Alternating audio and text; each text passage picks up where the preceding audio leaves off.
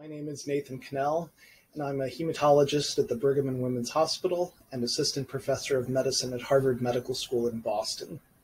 I served as a co-chair for the new ASH, ISTH, NHF, WFH guidelines on the diagnosis and management of von Willebrand disease. The recommendation that I'm discussing is that in patients with von Willebrand disease with a history of severe and frequent bleeds, the guideline panel suggested using long-term prophylaxis rather than no prophylaxis. The panel recommended regular prophylaxis with VWF concentrates as a way to decrease bleeding events in people who were having severe and frequent bleeds.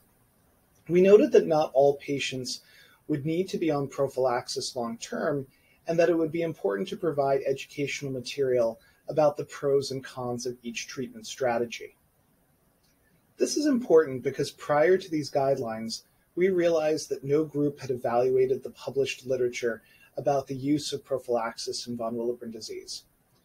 Prophylaxis, or what we call prophy for short many times, is used frequently in hemophilia for people who have severe bleeds because the regular infusions reduce the risk of bleeding and improve quality of life. We wanted to see if this would be important and also applicable in people who had von Willebrand disease. One of the major studies that had been done prior to this was a randomized controlled trial that looked at regular infusions of von Willebrand factor compared to just treating at the time of a bleeding event.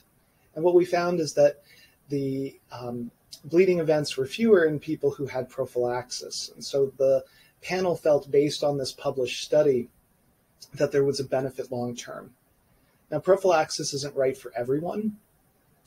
Prophylaxis requires regular infusions, so someone has to be committed to doing this and infusing themselves or having a family member provide infusions. But for people who are suffering severe quality of life as a result of their frequent bleeds, this may be one strategy to help improve the quality of life and stop the recurrent bleeding events.